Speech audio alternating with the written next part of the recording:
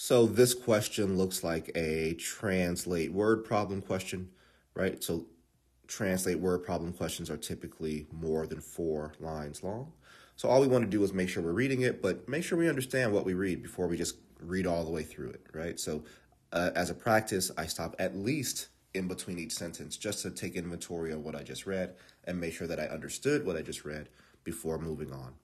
So the first sentence here says a retail company has 50 large stores located in different areas throughout a state. Okay, so 50, right, so that's the quantitative info, 50 large stores.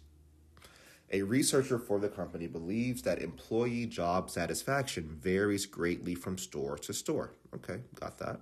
The next sentence says, which of the following sampling methods is most appropriate to estimate the proportion of all employees of the company who are satisfied with their job? All right, so not a lot of quantitative information to pull out of that. It really just is a situation that we've been presented with. The company has 50 stores, and we want to see, well, how do we figure out the proportion of employees that are satisfied with their job? So we have to go through every answer choice here, and there will be some, I assume, that are obviously wrong, but there might be a couple that seem like they could be good, and we have to figure out which one is the best one. So choice A says selecting one of the 50 stores at random and then surveying each employee at that store. So I think that would be a great method for figuring out how the employees feel at that particular store, obviously, because you're talking to each of the employees, but not really for all 50 stores, right? So A, I think is lacking. I don't think the information that comes out of that survey will be reflective of all 50 of the stores. Choice B says selecting 10 employees from each store at random and then surveying each employee selected. So obviously that's better than choice A because at least you're sampling employees from all 50 stores. But we're only getting 10 of them. I'm not sure if that's enough. But B, I'm not going to cross out. That's a decent process to use.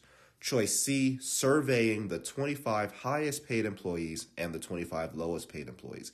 Okay, so it does sound like from that option we are looking at all 50 stores, but I would imagine that the 25 highest paid employees are probably a little bit different than the 25 lowest paid employees, and then how many employees are in the middle there. We don't really know how many employees work at each store. So I'm going to still say that selecting 10 employees at random, which means you might get some from the top, from the middle, and from the bottom in terms of pay, is better than like pre-selecting the groups that you're going to choose to ask questions. So C, I do not think is better than B.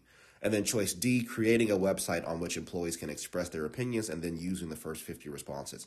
I'm a huge, I dislike this method completely because, again, whenever this happens, in case you're not aware, usually the people who are going to actually express their opinions are the people who are not happy, right? Especially the first 50 responses, right? And then to say you're only getting 50 responses out of 50 large stores is also a very small sample size. So in this case, B is the best answer because you're getting information from each store. It is only 10 employees, but again, we don't know how many employees there are in total at each store. There could be only 20 or 30 or 40, in which case you're getting a decent percentage of those employees. It's random, right? So that's important. So you're not cherry picking which type of employees that you're asking questions to. And then just out of the 4 options that are here, choice B is the best option that we would have.